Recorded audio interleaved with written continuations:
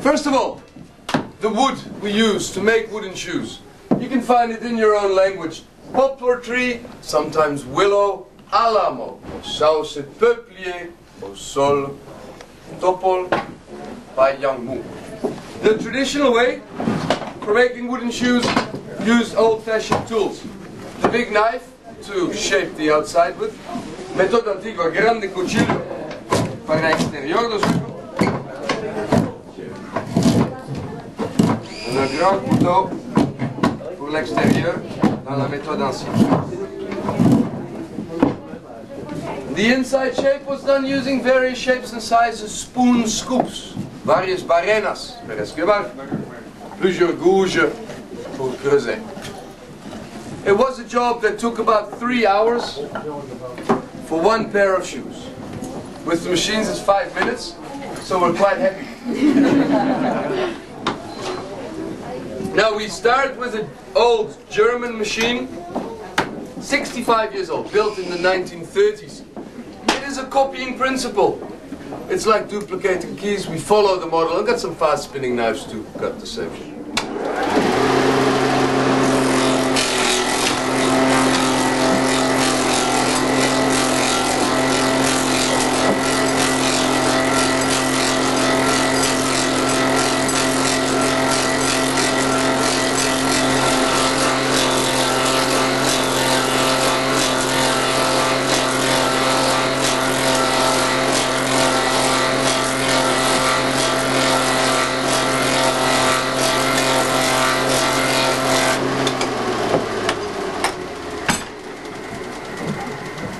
So the outside shape, easy enough. The inside, same system applies. Again, we have a model. Mismo principio per l'interior. L'intérieur du savon grâce à la machine française.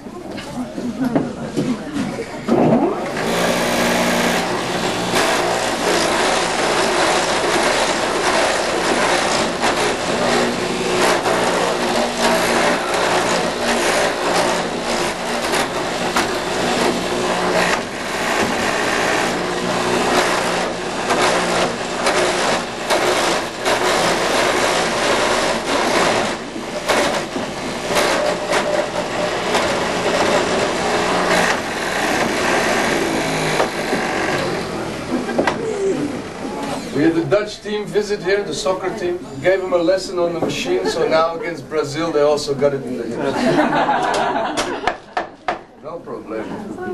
Now that's the inside. We have two remaining pieces, the heel and toe, which we'll cut off with the big knife to show you a bit of the traditional way.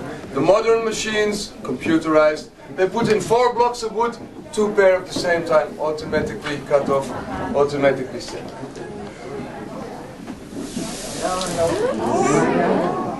50% del peso es agua, 50% du poids est d'eau. Okay? We dry it in the wind. It takes about 4 weeks. On le sèche lentement au vent, secarlo a venir al vento después, polido con papel de lija. Finally, it's a wooden shoe, or a pair of wooden shoes like these. It's for a child of about 3 to 4 years old. Bueno, van de 12 captain. Un bambino, niña de 3 años. And we wear them always big. We wear them with thick socks and the finger space behind the heel. Hueco de un dedo, l'espace d'un doigt. They will move around the foot, so if they're too small, they will chafe. Okay? This way they're comfortable. Easy to step into, easy to take off it. Work them in the garden, like slippers for outside. After working in the garden, you get your feet dirty, you come home, you take them off. Outside the house, you keep the house clean, the wife happy. Warm, waterproof, they offer good protection for the feet. They are cheaper than leather shoes, which was the economic reason. The poor man's working shoe, also they were called. And then orthopedic, no restriction of blood circulation, good arch support. Okay, nowadays we have 2 styles left. either a pointy toe or a round toe. In the old days, all the different shapes from different regions. All the wooden shoemakers had their own style. You could recognize where somebody is from. Painted ones to go to church, pour aller à l'église. The carved ones for the wedding, pour se marier. Love symbols, eternity symbols. You could carve in the name also, but not too deep, because you still have to go and ask her, do you want to be my wife? She said no. Take off, put a new one, try it. Okay? So I thank you for your attention. Gracias por su atención.